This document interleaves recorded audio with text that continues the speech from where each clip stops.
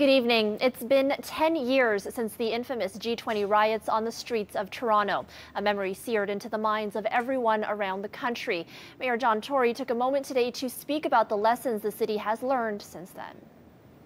There were events that were taking place in the city which were of concern. Obviously, it's the job of everybody in the city government and the police service to maintain safety for people and to maintain order. But I think that it was found when it was looked into later that there were steps taken that were contrary to our way of life here, contrary to the very values we will celebrate on Canada Day, in terms of some of the actions that were taken to contain crowds and to, constrain perfectly legal demonstrations. So hindsight is always 20/20. I hope we've learned from that in terms of how we manage these things, how we police these things. I think we have.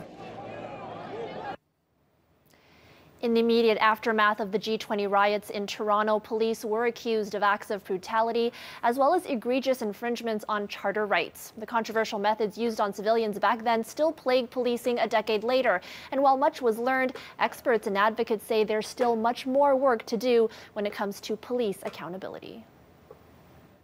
It was a pretty sorry day in the history of Toronto and in the history of policing. Multiple Toronto police cruisers set ablaze, windows smashed, police in riot gear firing tear gas and rubber bullets.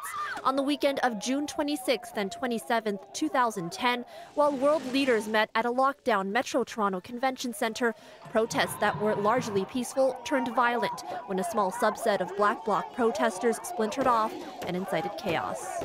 The police presence was massive, an estimated 20,000 officers from varying levels and regions. There were mass arrests of over 1,000 people and accusations of excessive use of force. One of the most controversial practices took place at the intersection of Queen and Spadina. Riot officers surrounded and closed in on a group of protesters, holding them in place for hours in a technique called kettling. Been in the news business with City for over 2 decades. That day will never, that was insane. We were at this line, so we were pointing west, and as soon as kind of like we crossed it, you could feel this wall come in and around us, and then they squeezed us in. And all the well, it wasn't only it was everybody. I remember seeing a family with a stroller, like in here. And we were trapped, and you didn't know what was happening. That was very, very scary. And then they started just grabbing people out of the crowd and taking them to be arrested. And you didn't know who was going to be next. Sherry Good and Tommy Taylor are the two lead plaintiffs in separate and ongoing class action lawsuits against the Toronto Police Services Board over alleged civil rights abuses. Taylor was one of the many arrested en masse in front of the Novotel Hotel and detained in the makeshift Eastern Avenue Detention Center for 24 hours. Along the side, there's just cages full of people, and they're all screaming, and there's porta potties in the cages with the doors off so you can see everyone go to the bathroom. There were a lot of reports and reviews that took place after the G20 that talked about things that shouldn't happen again. And I think police have absorbed, a lot of those lessons. The other thing that that really came into sharp relief after the G20 is the failure of our systems to hold police accountable. And I think that that's something that, some communities have known for a long time. It was a wake-up call to me when Black Indigenous people of color said, what happened to you is what happens to us every day. And it was like a light bulb going off.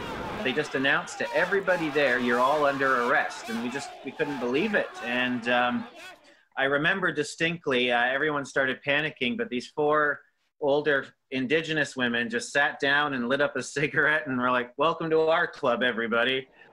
Law professor and policing expert Kent Roach says while the outcome of the lawsuits will be important, there's still much work to do to address the shocking issues in policing brought into wider scope during G20. There's really no room for complacency, and that's why I think it is important for us to remember these events, but also to ask the police, and perhaps more importantly, those who are responsible for the police. I mean, one of the ironies here, of course, is that Chief Blair is now public safety minister Blair. And I think the history in this city especially has been that politicians who have battled with the police on issues have often come out on the losing end.